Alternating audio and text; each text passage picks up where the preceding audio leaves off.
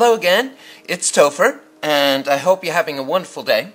And today we're not going to be drawing, we're actually going to be working on a color study. And I'm going to explain a very important tool that is needed for you to decide what best colors to use, and it is called the color wheel. And we're gonna be doing some swatches, so I have picked out some acrylic paints that we're going to be using today.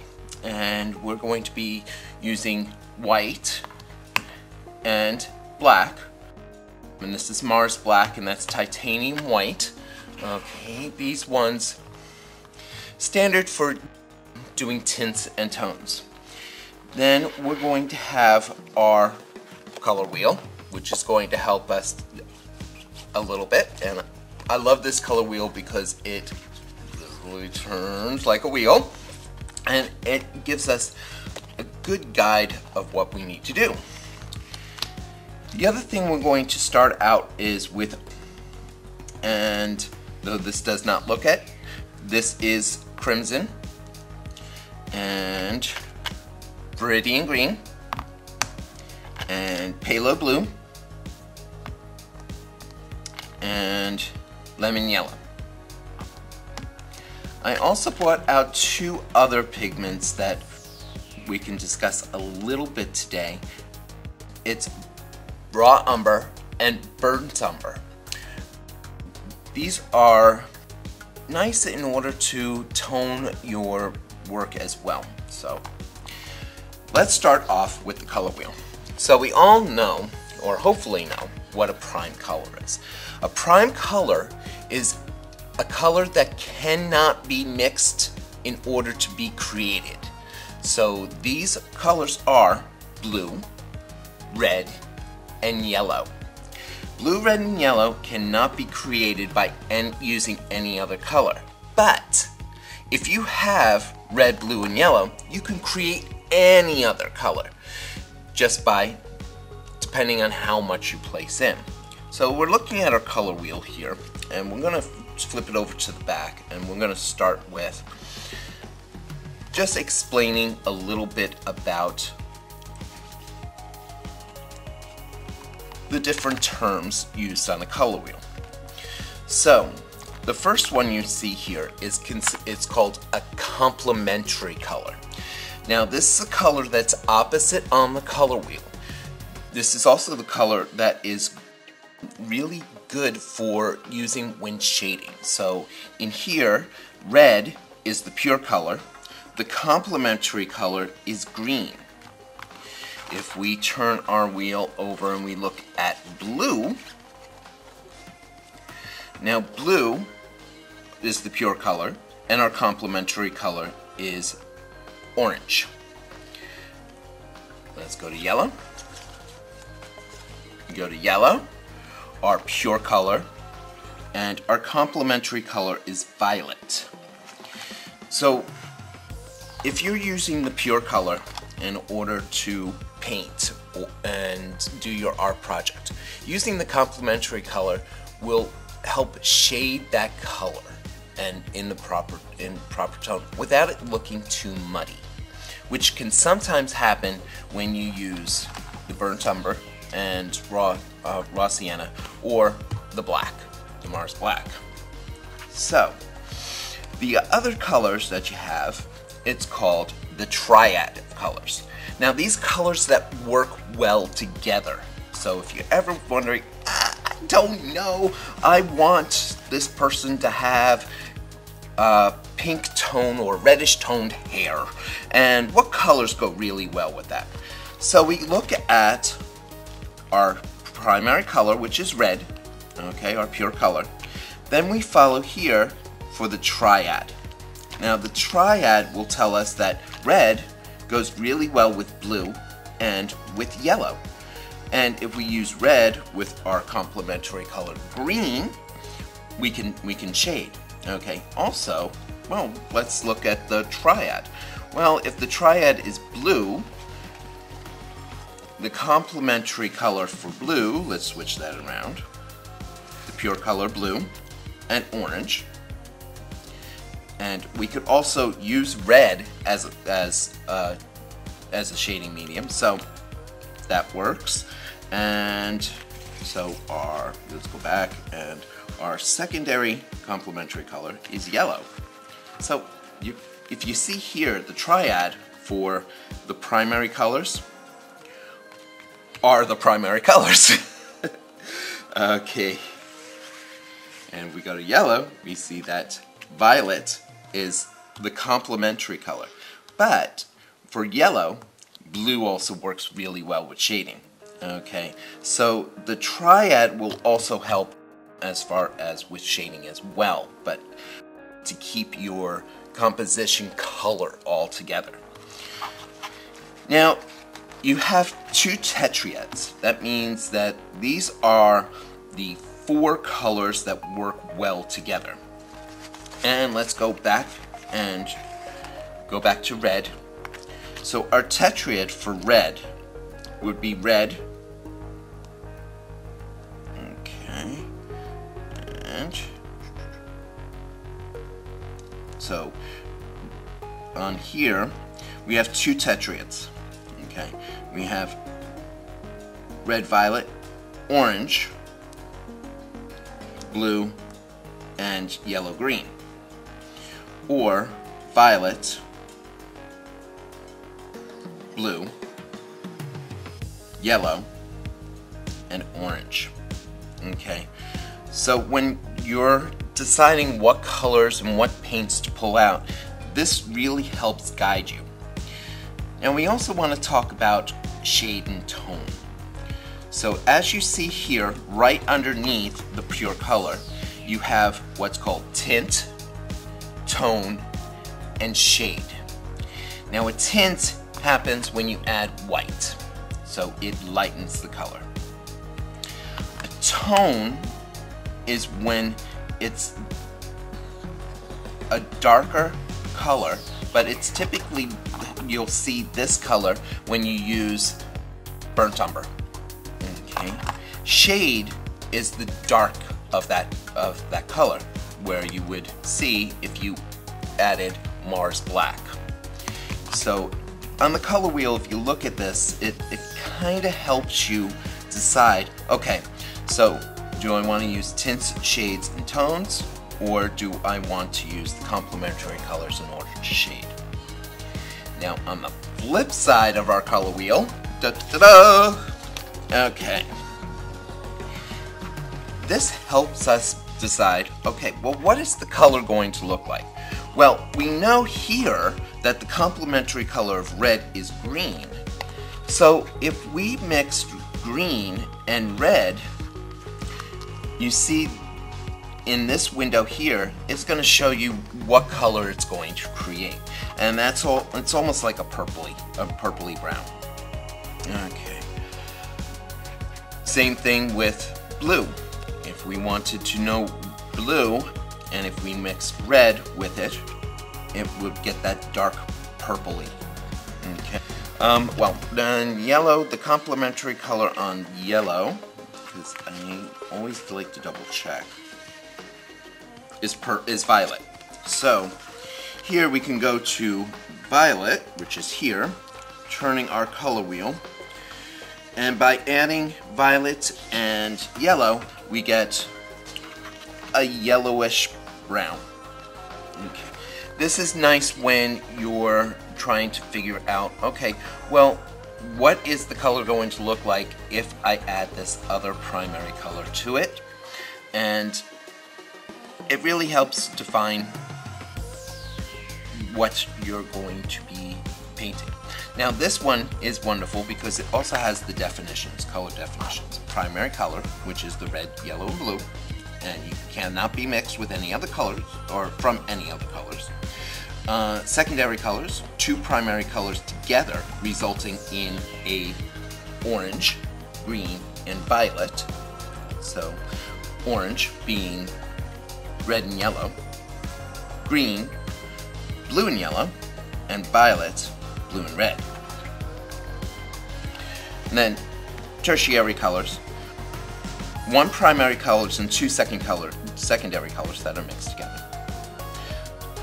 Now it has other definitions here. One's called aggressive, and these are called warm colors. These are your oranges, reds, and yellows. I don't call these aggressive colors because they're not really aggressive. They are warm. They're, depending on what you're drawing and what you're using, these colors, yes, they make a dramatic statement. Reds and oranges are vibrant and bold, but they're also warm. So if you're thinking of drawing like a cozy fire, of course your reds and oranges make that picture just feel warm, and incorporating that into your picture will warm it up. And then on the other aspect, you have receding colors, and they're called cool colors. Now cool colors are your greens, blues, and violets. And if you think of the Arctic, and where it's cold and freezing, and you think of ice, and ice will be blue, for the most part. If it's good, nice, good glacial ice, you'll see that blue tint on it. But you'll also see hints of green, and sometimes you'll even see touches of red and orange in there. But the cool colors are going to make you feel just that cool, inviting. Watercolors, cool, inviting. Ooh, come swim with me. Come take a bath with me. Ooh, I'm so nice and comfy. If you're portraying something like one of my favorite in the Game of Thrones, and you want that freezing element like those with the walkers, ice is just a fantastic color. And cool colors. And if you watch and you look at the tones that they use for the walkers, they are blues, whites, oranges, but also they're dead, so other colors. So here, they also have other definitions. Hue, it's just another name for a color. A tint, it's any color with white. Tone, any color with gray. Shade, any color with black. Color key, dominant color in a color scheme or mixture. Neutral gray, combination of black and white. Intensity or chroma, the brightness or dullness of a color. And value, the lightness or darkness of the color. So if you see here, right along the edge, there are 10 color values. So this is the color value of black and white. And if it shows you, well, if you add, here's pure black, here's pure white. Add a little bit of white to black, you get value 2. A little bit more, value 3, value 4, value 5, 6, 7, 8, 9, 10. With your tone, if you say you wanted to tone your red color, okay, well, here's red and black, and here's red and white. But our tone, if we look on here, the pure color, the tone would be here, and this would be gray, okay, by adding gray. Now, as I said before, you could also get this color by adding burnt umber, because burnt umber is a brownish color, and I don't know if you can see if I open, oh, well, I never opened this one, and so you can't see that what the color is, but it's very earthy color. So let's use our color wheel, and we'll just do a couple of swatches here. So this is just standard watercolor card, and I'm going to fill my palette. And so another good tip when using acrylics is using extenders in order to lengthen the time that this paint is good. You could also use a little bit of water, but they also do sell extenders. Wet brush technique. And just pull up some black. put black down. So here we go, and we have our original black color. Now with acrylics you want to be very fast, and you can add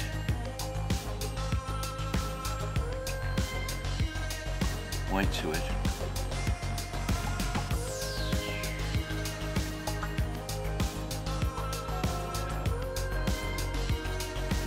And as I'm adding more white,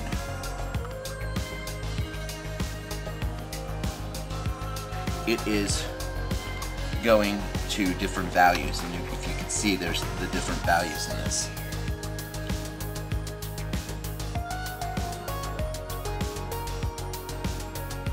Doing this on the page is fine, but you can also do this in your palette. And with using acrylics, it's actually good if you do it in your palette and you have a couple of different values.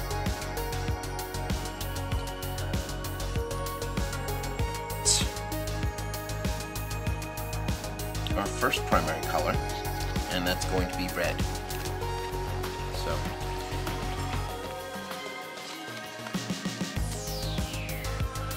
here is our pure color.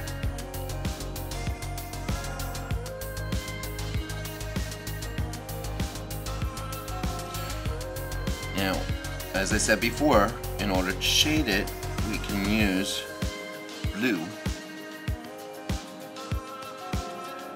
See how that darkens and makes that purple? Even just a little bit. That's nice because you have it's a pure color, and that's a pure shading. So you can always do red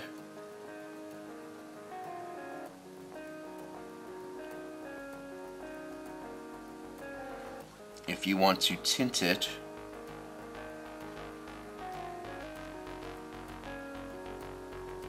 There's your white.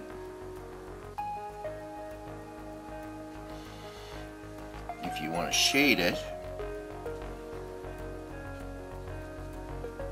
you would add your black.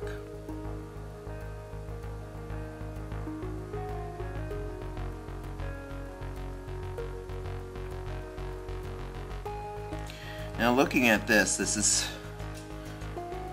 you can see the difference between these two colors. This is very dark red.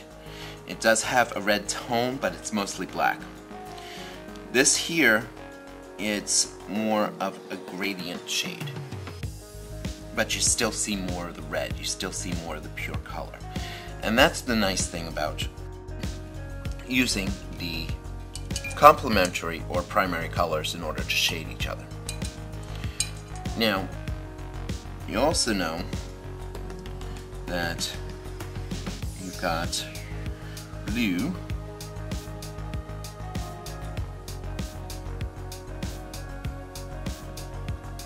and the yellow will mix together, will make a green.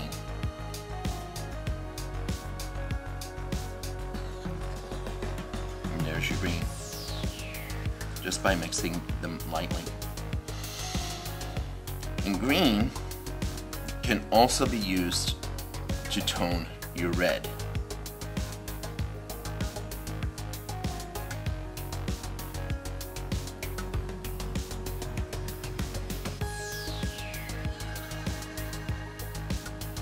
And if you see here, there's the pure color.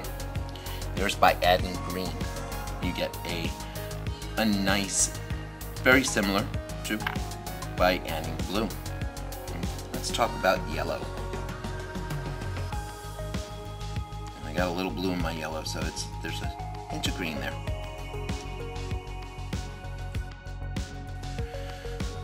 Now, in order to shade my yellow, if I look at my color wheel, its complementary color is purple. So it's blue and red. Got a nice little purple there.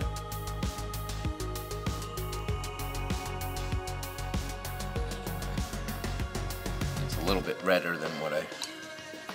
That's the good thing about splotching these out and testing your colors before you start actually using them on a painting.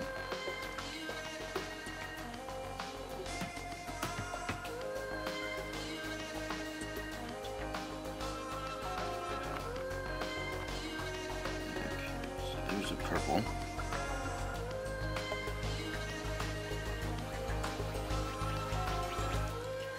see if we can add a little bit more yellow in there.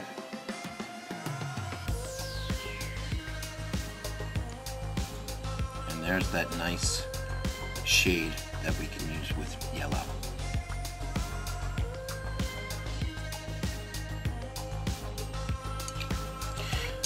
And of course, we can tone and shade any of these colors with white and black.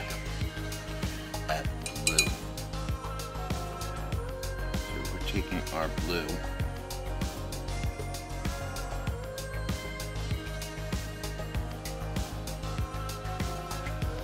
And we're going to tint that blue with some white.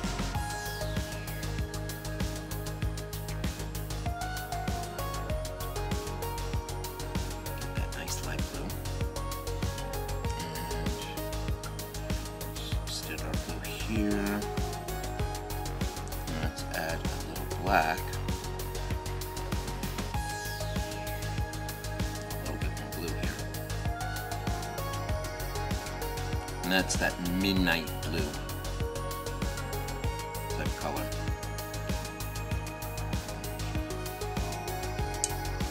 Now yellows, they do very well when you're tinting yellows. Yellow and white work really nice. Yellow and black, not so much. I'll show you why. So here's our yellow pure color. Let's give it a tint by adding the white, titanium white. We get a nice lighter color. This is typically, you'll find this as being sunshine yellow. But if we do the same thing and we look at black,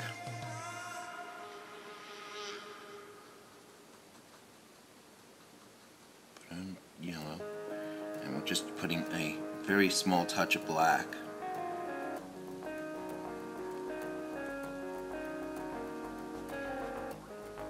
Doesn't take much.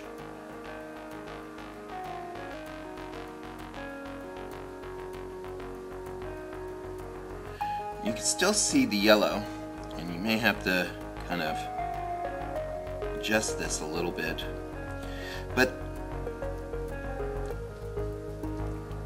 it's more of a dirty yellow, so that's why taking the yellow and maybe adding the violet, you get a nicer shade combination when you're painting. Okay, let's see. Oh. And the next thing is the burnt umber. So when we're talking about burnt umber, and as you see, that is a brown, basically.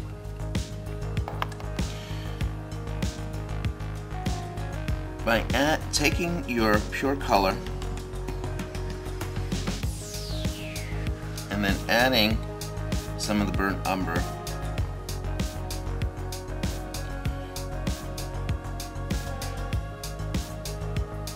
you get more of an earthy red.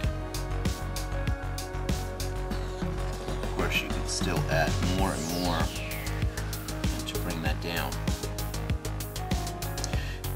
This, using burnt umber and raw umber, is nice when you're doing landscapes because you're adding that earth type element to it. Let's look at the blue.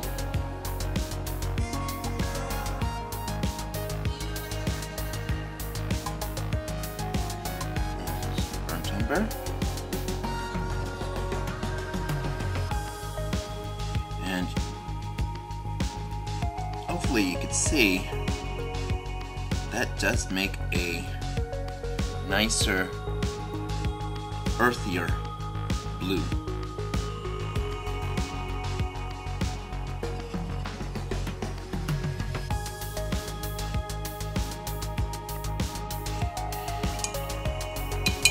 And then again, when you're using yellow,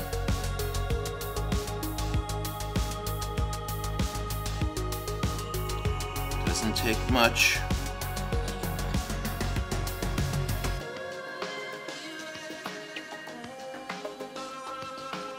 But you get a warmer brown color.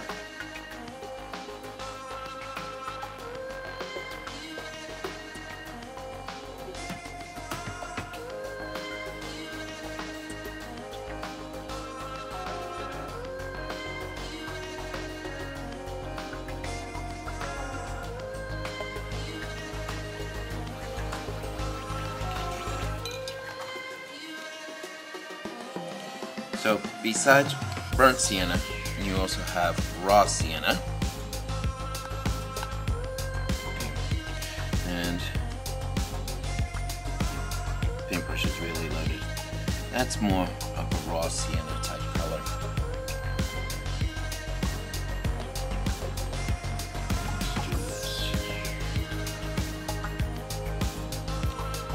And of course, we add red to that. Get a slightly darker tone to the red.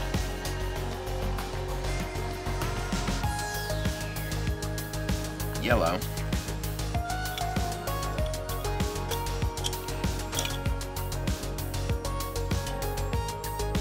It would really lighten up.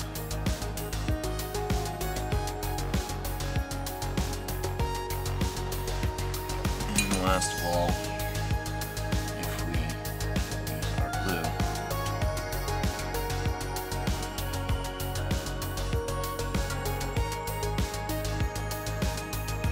see how that's the tone of the blue. Still shines through, but it is shaded.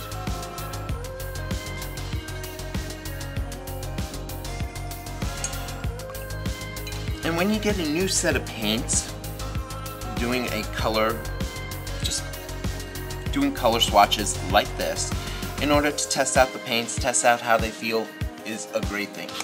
So I very much recommend that if you don't already have one, find yourself a color wheel. I got this one, it was a long time ago, and I don't really remember how much it cost, but they're not very expensive. You can find them in any places that sell artist supplies. So I hope that you like this and that you got something that you can take away from this.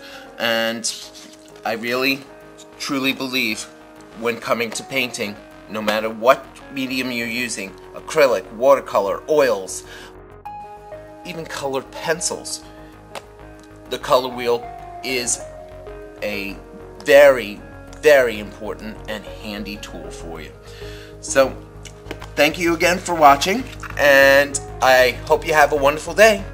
Thank you. Bye.